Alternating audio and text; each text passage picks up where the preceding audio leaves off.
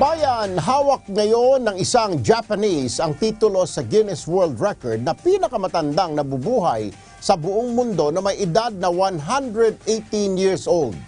Samantala sa Negros Occidental, meron isang Lola centenarian na pinaniniwalaan na pinakamatandang tao na nabubuhay sa buong mundo ngayon dahil ang edad niya 123 years old. Kilalanin natin siya sa aming exclusive report.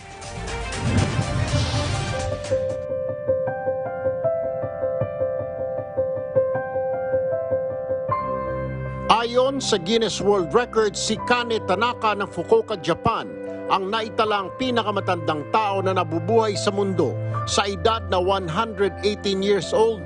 Pero ang hindi alam ng karamihan, ang pinakamatandang tao na nabubuhay sa Pilipinas sa si Lola Francisca ng Kabankalan, Negros Occidental ay 123 years old na o 5 taon na mas matanda kay Tanaka.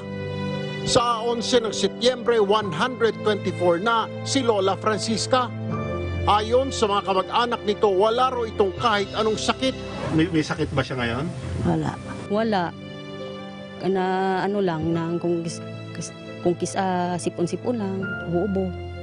Ganyan lang, oo. Hindi maglagnat-lagnat. Hindi niyo pa nadala sa ospital? Hindi. Oo, lakas pa siya. 14 ang anak ni Lola Francisca pero 8 na lamang dito ang nabubuhay. Aabot na raw sa 300 ang kanyang apo. Paniwala ng pamilya nito ang pagiging masayahin ng matanda ang nagpahaba sa buhay nito. Isama pa raw ang tahimik at sariwang hangin sa kanilang liblib na lugar at mga pagkain na masustansya. Kain-kain lang gulay, prutas, ganyan lang. Ayon sa lokal na pamahalaan ng Kabankalan na isumiti na sa Guinness World Record ang mga dokumento ni Lola Francisca at inaantay na lamang nila ang kumpirmasyon ng mga ito para ganap na siyang maitala na pinakamatandang tao na nabubuhay sa buong mundo. We are on the process ngayon kasi may pandemic tayo na simula na yan lahat na documents na para ma-recognize si Lola Francisca. Ayon naman sa DSWD, sila mismo ang magsusulong para maitala sa kasaysayan si Lola Francisca.